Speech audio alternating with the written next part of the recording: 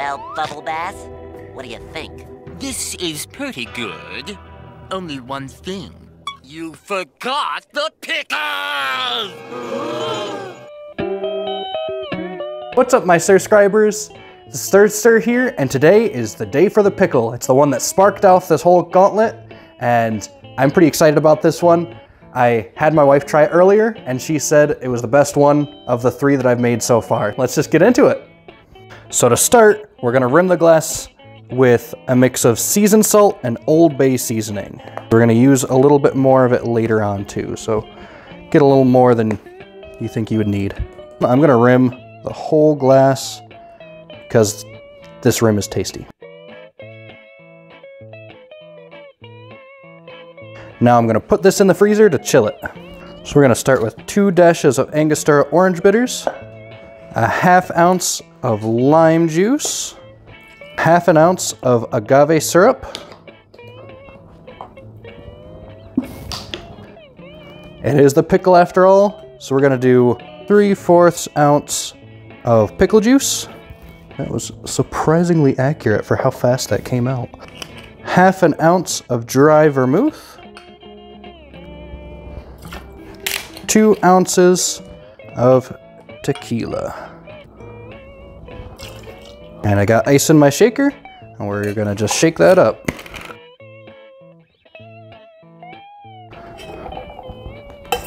Let's pour it on in.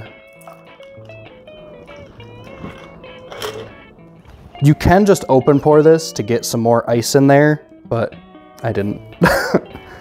Now we're gonna bring the seasoned salt and Old Bay back out, and we're gonna garnish this with a pickle, and I'm gonna roll in that seasoning.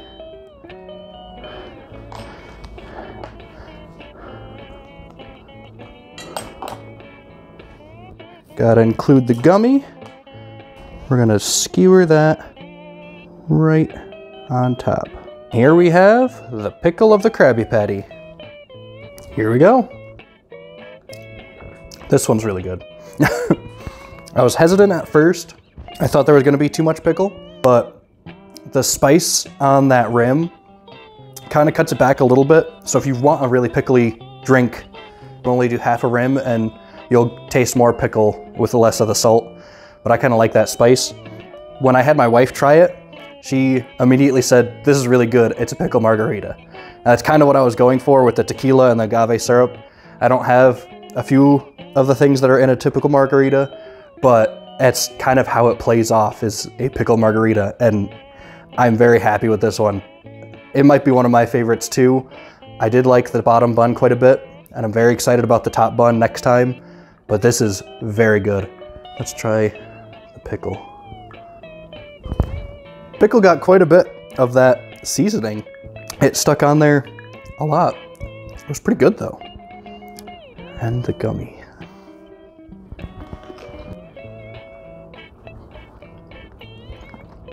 Yeah, that's actually not bad. The other ones, the gummy didn't really mix very well, especially the patty. That one wasn't great.